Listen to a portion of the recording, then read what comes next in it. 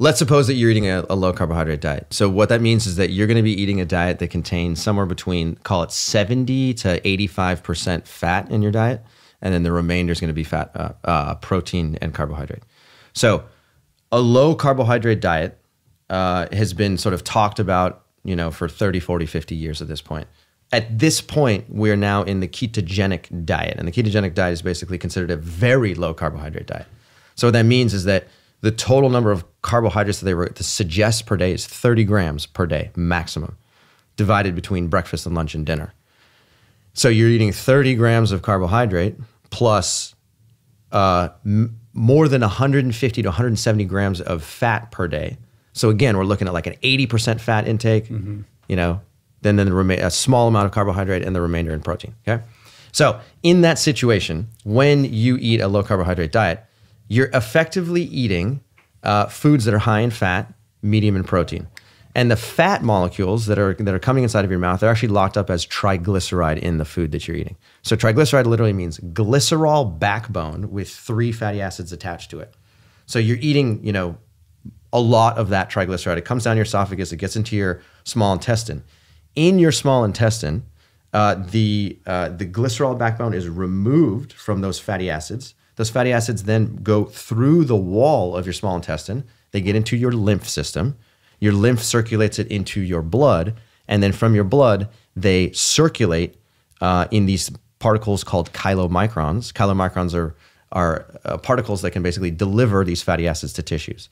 So you eat it, they get inside of your blood. Now, these chylomicrons are basically trying to give fatty acids to tissues. So if 100% of those fatty acid molecules ended up inside of your fat tissue or your adipose tissue, then diabetes probably wouldn't exist today. The problem is that those fatty acid molecules, a lot of them do get into your adipose tissue, which is where they belong. It's a perfectly designed storage warehouse to absorb fatty acids from the blood when they're available. But in addition to getting inside of the fat tissue, they also get inside of your muscle. They also get inside of your liver. And that's okay if the total quantity of fat in your diet is maintained at a low level, like Robbie was saying, 10%, 15%, maybe as high as 20%. Okay? But when you're eating a ketogenic diet, again, you're eating 70, 80% fat in your diet. And as a result of that, the amount of fat that gets partitioned inside of your muscle and inside of your liver starts to grow over the course of time. So today you store a little bit, tomorrow you store a little bit more, the next day you store a little bit more, and over the course of time, now your muscle and liver have become effectively fatty acid storage depots in addition to your adipose tissue. So your muscle and liver are designed to store small amounts of fatty acids, and inside of each cell, they have this thing called a lipid droplet. The lipid droplet is effectively where the fatty acids or lipid soluble compounds congregate together. So this lipid droplet starts to grow over the course of time within each liver cell, within each muscle cell. And effectively that cell gets into a high energy state where what it's trying to communicate is like, wow, I have too much stuff inside of me. This lipid droplet has grown. Each one of these fatty acid molecules is 9 calories per gram, and it's a very energy dense molecule. And so the cell effectively says, okay, wait a minute, we need to go into self-defense mode here. We need to prevent more stuff from coming inside. So if it were able to block more fatty acids from coming inside, it would do so. The problem is that fatty acids can easily get inside of tissues. They can easily get inside of your liver and your muscle, because the mechanisms to get fat inside of there are not very highly regulated. So because these tissues can't really block too much more fat from coming inside, what they can do is they can block the ability to communicate with insulin, because the insulin is a molecule that's mainly designed to allow glucose to enter tissues. In addition to that, glucose can also signal fatty acids and amino acids to come into tissues, albeit just a little bit less powerfully insulin than glucose. Yes. Right. So what the cells do is they basically say, all right, listen, what if we were to just shut down this insulin signaling pathway? Because if we did that, then when insulin comes knocking at the door, we can basically block pretty much all of glucose from coming in, and we can also block a small amount of fatty acids and a small amount of amino acids from coming inside. So intracellularly, this lipid droplet starts to create a traffic jam. And this traffic jam, basically goes into the inside surface of the insulin receptor and starts to alter some of the proteins that start the insulin signaling cascade. On the surface of that cell. On the inside of that cell. Okay. Yeah. So the insulin receptor is kind of like out into the surface and, in the extracellular environment, interacting with insulin. But then when you cross the cellular membrane on the inside, there's a whole bunch of, there's another motif in that protein. And if you alter the way that protein functions or alter any of its downstream signaling molecules, then you can basically shut down or strongly inhibit the action of everything underneath it. So it's basically just a game of dominoes. Let's just like alter the first couple so that nothing else beneath it functions properly. So this lipid droplet ends up causing a problem and impairing insulin signaling.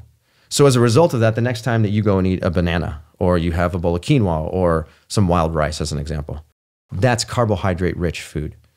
Those carbohydrates enter your digestive system.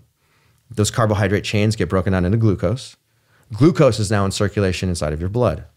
Glucose has to be accompanied by insulin in order to get inside of tissues. So insulin comes knocking at the door, says, hey, knock, knock. I got this glucose. Do you want to take it up? And the cells respond by saying, we can't take it up right now. Sorry. We got all this lipid that we got to take care of first. Or some of the cells can't even hear insulin because they've shut down the entire signaling pathway. So as a result of that, insulin's knocking, it's knocking, it's knocking, it's knocking, saying there's no response, knocking, no response. So as a result of that, the glucose gets trapped inside of your blood. Right. So you have literally one banana. And then you go check your blood glucose 2 hours later and you look at the number and you're like, 245? I only had one banana.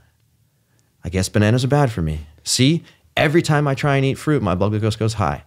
Every time I eat potatoes, my blood glucose goes high. I guess those foods are bad for me. I should eat less carbohydrate-rich food. So when that glucose is trapped in your bloodstream with the insulin and the cells are sort of refusing to uptake it, does that then prompt additional insulin secretion? So the insulin then continues to build in the bloodstream? Like, what is the downstream impact of that, and how does that relate to insulin resistance? Yeah, someone knows his biochemistry. I like this. I like this. This is good. Trust me. I'm winging it here. No, this is great. So yes, in that situation, what we just described, that is classic insulin resistance, right? So like we talked about earlier, insulin resistance can progress into prediabetes and then eventually to type 2. So in that state, if you've developed this level of insulin resistance, a small amount of insulin resistance, then the beta cells inside of your pancreas are saying, you know what? The insulin that we just manufactured and secreted into the blood, it didn't really do much. Let's make more. So then they go into sort of overproduction mode. And instead of making, call it 5 units for a given meal, they're going to make 7 units. And that happens today. And maybe those extra 2 units, they go and they get the job done and it brings your blood glucose down. Then tomorrow, the same thing happens. And then the next day, the same thing happens. And then months and years down the road, before you know it, normally your pancreas was secreting, call it 25 to 30 units of insulin per day. And now that 25 to 30 has grown to 40, 50, 60. Sometimes it can be 4 to 5 times as much as you were secreting in the non-diabetic state. So this domino effect, this cascading series of events can all be tracked back to excess lipid intake, which then causes your liver and muscle cells to overaccumulate these lipids and shut this whole thing down. Exactly right. Wow. Yeah. So you can think of it as like excess accumulation of saturated fatty acids in tissues that are not designed to store large amounts of fatty acids that then causes a traffic jam of glucose inside of your blood. Right. And in turn, eating a low carb or a ketogenic diet that's high in fat is basically a masking technique. Because you're not taking in any carbohydrates, you're not prompting your pancreas to secrete any insulin. So you're under the illusion that you're dealing in the solution, but actually you're just basically exacerbating a situation that will manifest the minute you put any carbohydrates into your body whatsoever. So you're actually exacerbating insulin resistance by doing that. You're just not seeing the impact of that until or unless you eat some carbohydrates. That's exactly right. Is that accurate? Right. So you live in an insulin resistant state by eating a ketogenic diet. And you're making it worse. And you're making it worse over the course of time. And you're playing the carbohydrate avoidance game which allows you to never challenge your liver or muscle with the, to uptake glucose, large amounts of it. And as a result of that, you literally cannot see that you are living with insulin resistance. And to be fair, I don't want us to get ridiculed on Twitter, okay? So well, that'll happen no matter what. If you do a low carbohydrate diet and you lose weight, results. You get results, Yeah. but you also can see some studies showing improvements in insulin sensitivity if they lose weight. So there is a small improvement, but it's not the same magnitude of improvement that we're talking about here. But once you lose the weight and your weight stabilizes and you perpetuate like a low carb diet, you'll be able to kind of maintain that state, right? And your blood work will be stable. You're going to hit a plateau. Yes and no. Yeah. So, I mean, it is possible, sure. So let's say you lost 40 pounds on a ketogenic diet because weight loss is an inevitable consequence and it's one of the main things that happens. And it's one of the main reasons why people adopt a ketogenic diet. So they lose weight, and as a result of losing weight, total cholesterol drops. HDL cholesterol sometimes goes up. Triglycerides drop. A1C goes down. Fasting insulin goes down. Fasting glucose goes down. Blood pressure goes down. So all these markers, these biomarkers, start to move in the right direction. And you're like, huh, I've done this only for a year. This is fantastic. Now I'm at my normal weight. That's great. Those are short-term results, and those are phenomenal. And I'm not going to take that away from anybody who's experienced that. That's great. But what a lot of people who come to us relay to us is that they say, hey, look, I've been doing this ketogenic thing. I've been doing this low carbohydrate thing for a while, but I can tell that I'm just not functioning. I'm not firing on all cylinders, right? And what that means is that they've either developed or are in the process of developing other chronic conditions like hypertension. Okay, once they've plateaued, now things can move in the wrong direction. Sometimes they get high LDL cholesterol. Okay, sometimes they become hypertensive. Sometimes they end up developing really complex digestive problems. They get gas, bloating, constipation, and that's frequent, and it prevents them from being able to eat frequently. A lot of people say, oh, I have this brain fog. Like I just cannot think clearly and I don't know what's happening. A lot of people can't exercise frequently. And so there's all these sort of like ancillary conditions that begin to accumulate over the course of time. Some of them are diagnosable conditions. Some of them are non-diagnosable conditions. And it generally makes people over the course of a year to 2 years to 3 years, depending on the individual, a lot of them are like, I don't know if I can continue or want to continue to do this anymore. It's very difficult to maintain. And the one thing that's happening that you cannot argue or disagree on is that they have eaten themselves into a state of glucose intolerance. They'll say, oh, well, I don't care. Like, I'm not going to eat a banana. Why would I eat a banana anyways? I'm just never going to eat a carbohydrate ever again. So they can say that if they want to, that's fine. But the fact is, they've eaten themselves into a state of glucose intolerance, and the only way to get out of it is to lower their fat intake and eat more carbohydrate-rich food, which they will do. And they say, oh, yeah, if I want to become more insulin sensitive and perform well on an oral glucose tolerance test, I just have to carb adapt.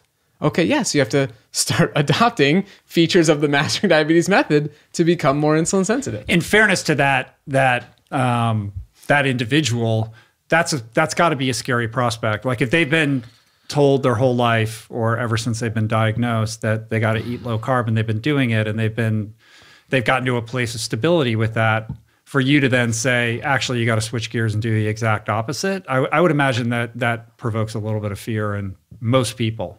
For sure. There's no question. Yeah. But No doubt. I mean, I think you're bringing up a really important topic here, which is that the psychology of this is just as important as the biochemistry of it. Yeah, I would say the psychology is even more important than the biochemistry. Like we can nerd out on biochemistry all day long, but at the end of the day, there's a certain amount of like emotional anxiety that it creates in people when all of a sudden you say to them, a couple of things like, number one, you can eat potatoes as an example, you can eat fruits.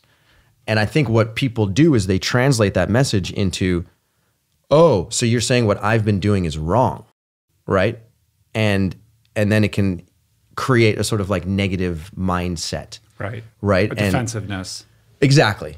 And in reality, we never want to point a finger at someone and be like, yo, you're doing something wrong. Again, even in this conversation of low carbohydrate diets, we want to be very clear. We're not pointing a finger at any individual. We're just sort of saying the science could use some refinement.